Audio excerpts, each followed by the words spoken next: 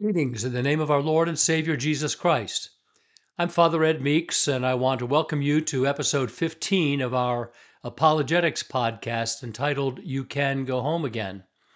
Today, we are going to wrap up our teaching series on the Marian doctrines of the Church, which has spanned the last 4 episodes. Some may wonder why I have spent so much time on this topic.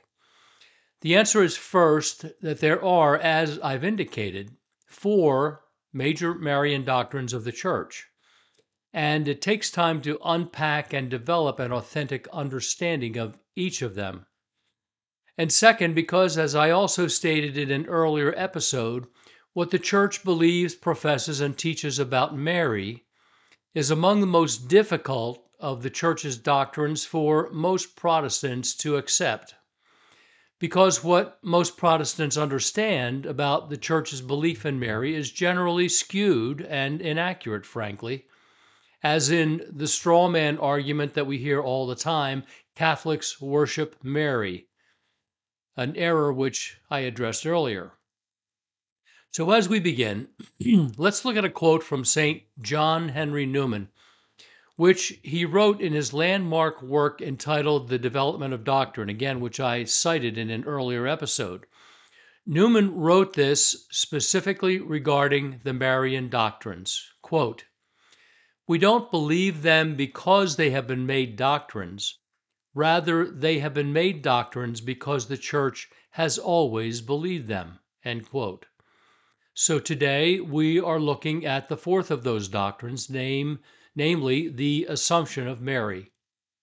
As we begin, let me remind you once again of what the Catechism of the Catholic Church states in paragraph 487 on this subject. Quote, "What the Catholic faith believes about Mary is based on what it believes about Christ, and what it teaches about Mary illumines in turn its faith in Christ." End quote.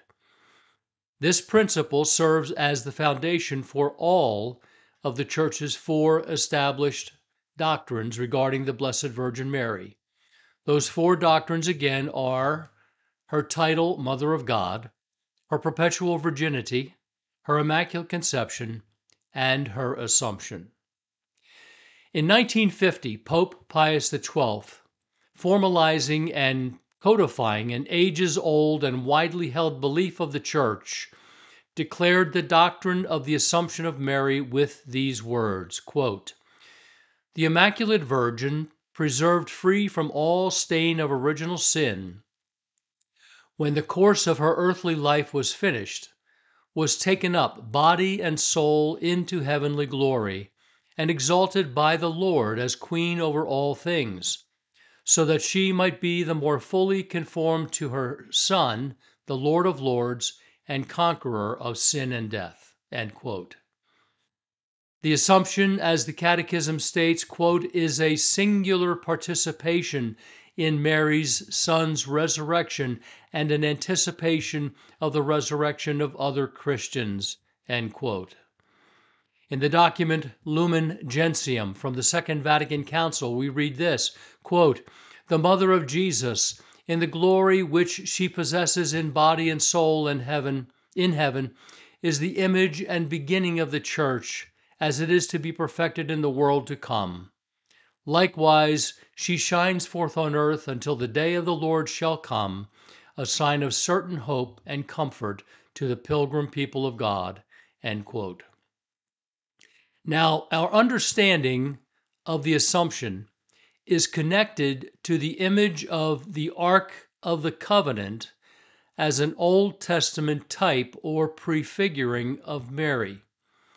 We see this connection in Revelation chapter 11 in St. John's vision of heaven, where he writes in verse 19 of chapter 11 the following, quote, "Then the temple of God was opened in heaven, and the ark of his covenant was seen in his temple.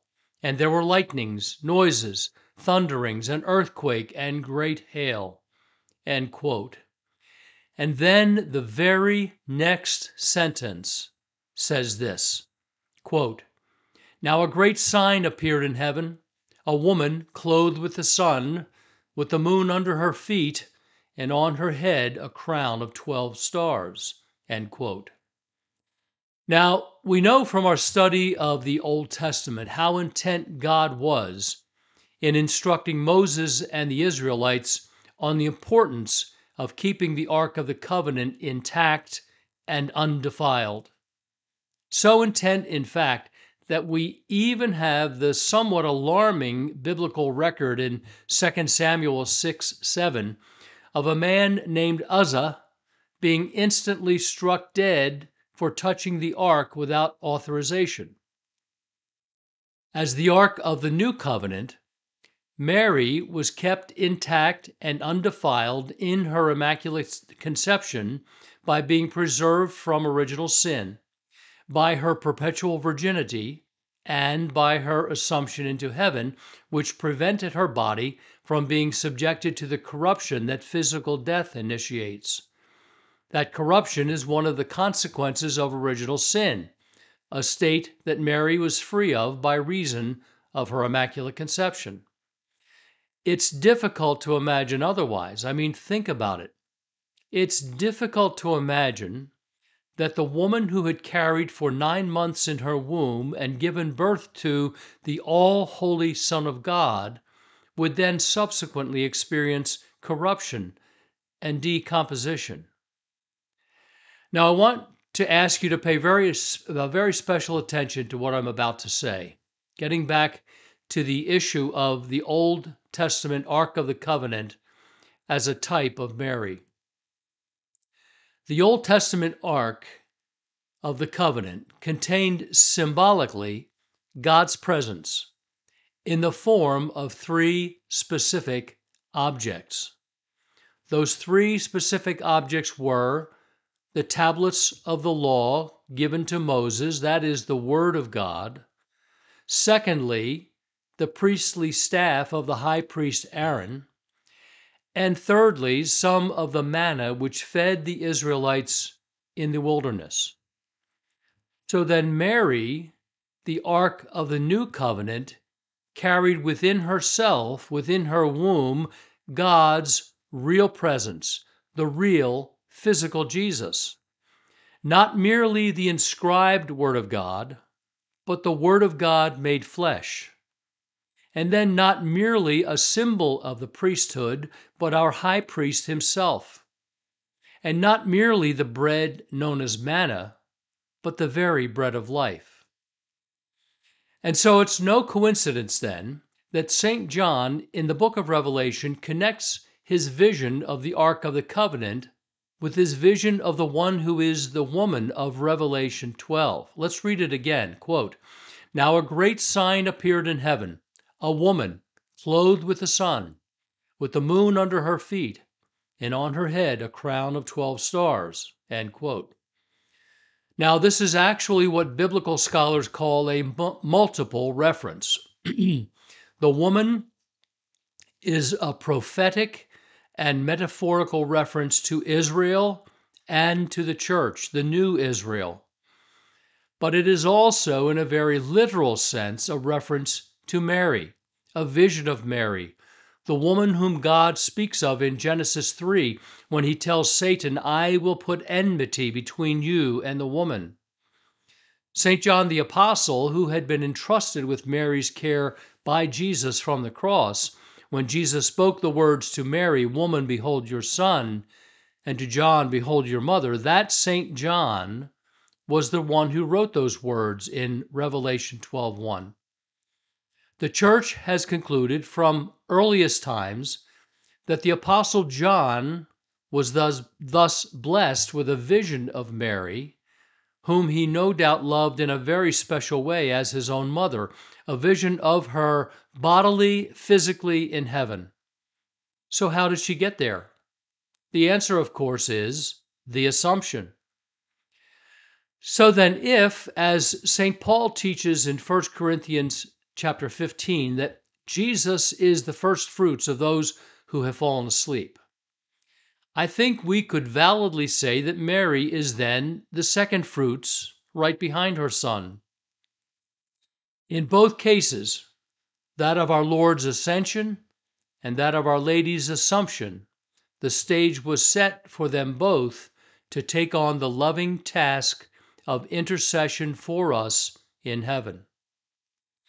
And so then, just as the doctrine of the Immaculate Conception indicates that Mary was preemptively saved and redeemed and kept free from sin by the grace of God, the doctrine of the Assumption indicates that she was preemptively assumed, raised body and soul into heaven, and preserved from the corruption of death by the same grace of God. St. John of Damascus, known as St. John Damascene, writing in 745, said this, quote, He who had been pleased to become incarnate from her in his own person, and to become man, and to be born in the flesh, God the Word, the Lord of glory, who preserved her virginity intact after her giving birth, he was pleased, even after her departure from life, to honor her immaculate and undefiled body with incorruption and with translation to heaven prior to the common and universal resurrection. End quote. So then, even as Jesus' death and resurrection brought about his victory over sin and death, he showed us what that victory looks like when imparted to redeemed humanity in the person of Mary, his mother. Sin shown to be conquered in her Immaculate Conception, and death shown to be conquered in her Assumption. A wonderful glimpse, in other words, of all that awaits you and me in glory. And so, brothers and sisters, let's rejoice as we contemplate this wonderful gift in the life of Jesus' mother and ours. Mary's body, assumed into heaven, is no longer mortal. It is no longer subject to the limits of time and space. A fact, by the way, that has made possible the countless apparitions of Our Lady throughout history. She now resides bodily with Jesus in heaven, a sign and a promise of what awaits all who die in the grace of Christ. If you are enjoying these podcasts, I again encourage you to like, share, and subscribe to them. And now let's conclude with God's blessing. The peace of God, which passes all understanding, keep your hearts and minds in the knowledge and love of God and of His Son, Jesus Christ our Lord. And the blessing of God Almighty, the Father, the Son, and the Holy Spirit be upon you this day and remain with you forever. Amen. God bless you, and I hope to see you next time.